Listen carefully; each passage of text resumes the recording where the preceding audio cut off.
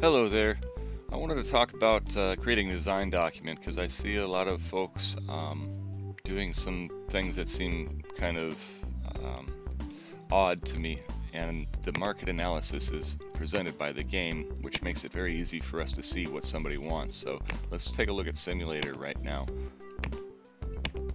Up here we've got a market analysis that we want to apply because this is what right now this established market of simulator game fans are wanting. They've been saturated with story, apparently, such that they don't want a game that has story anymore. They want a simulator that has gameplay and graphics. We're going to apply this to move the marks where the market wants them, where the consumers want them. We're not going to touch this here and tell them what they want. We're going to go ahead and let them tell us what they want. And then we're going to select features that will satisfy this. Now I selected simulator because in the era before 3D graphics, it's very hard to make a good simulator. It's not like you can't start building your simulator IP, it's just difficult to hit this because graphics aren't there yet. So the features we can find here that add graphics are open world, customizable character, and post-processing before the 3D era. Nothing else adds to this bar, meaning we can see very clearly that we're, no matter what, going to miss that target mark. We could add a branching story and we could add a HUD, but we just can't get this mark up. Now, if we wanted to, we could slide this sucker over here like this. I see a lot of people doing this, and all of a sudden, look at that, we've hit 100% expected interest. That's because we modified in our own head what they want.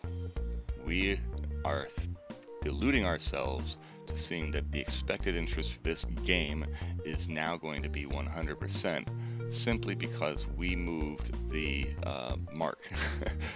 We're now making a simulator game and telling the people, no, what you want is 25% graphics. You don't want 50% graphics.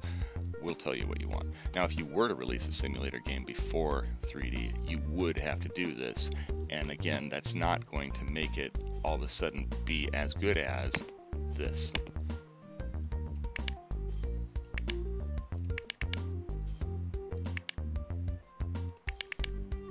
This will satisfy the market.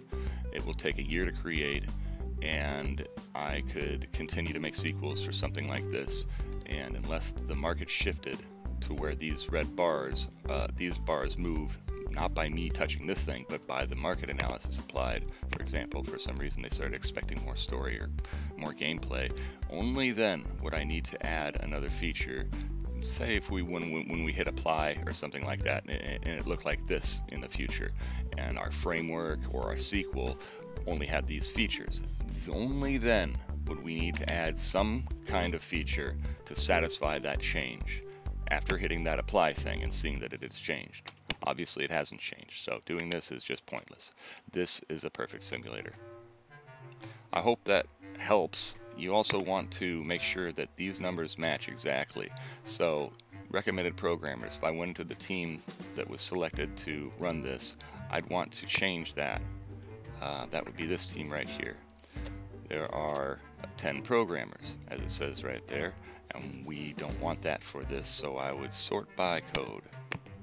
And then I would find those that have the same skills as better coders. For example, Christy Steele here is way better than Adolph Richards, and even these guys. And they all have the same skills. They're network and 3D. So I would go into them, select their role, and make them secondary programmers.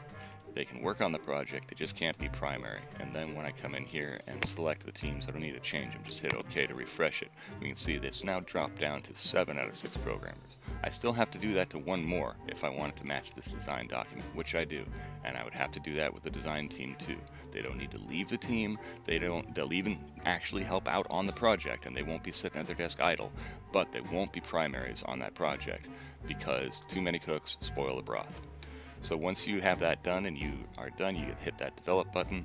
You make sure that you've got people that can cover these skills. I'm going to want mostly system and 3D people. I don't need a whole lot of 2D people. I definitely don't need anybody special in audio. Anybody with 1 star in audio would do.